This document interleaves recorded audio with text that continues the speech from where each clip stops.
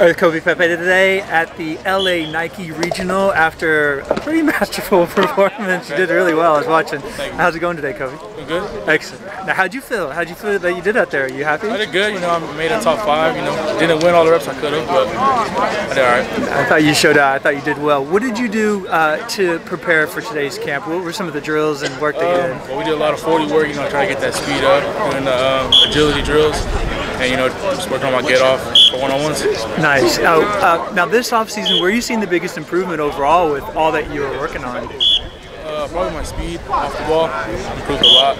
That's pretty much what I'm working on right now, my speed and my hands. Yeah, to get in the top 5 today,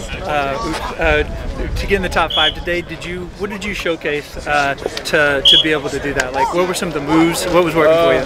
Majority of my speed, and a little bit of my strength. Try both, you know, bring them together and just win all together. Deadly. Where did they get you height and weight coming into the camp? They got me 6'1", 285. So solid 285. I'm sure the camera's doing justice on that. Now I know you have 6 offers, is that right? Yes. That's fantastic. Which schools are showing interest but haven't offered yet? Michigan. I was talking to coach, and also you know, some local schools, USC, UCLA, need some mail. That's pretty much it. Fantastic. And the spring upcoming, any chance that you might take any unofficial visits? I mean, I'm not sure we'll bring it together.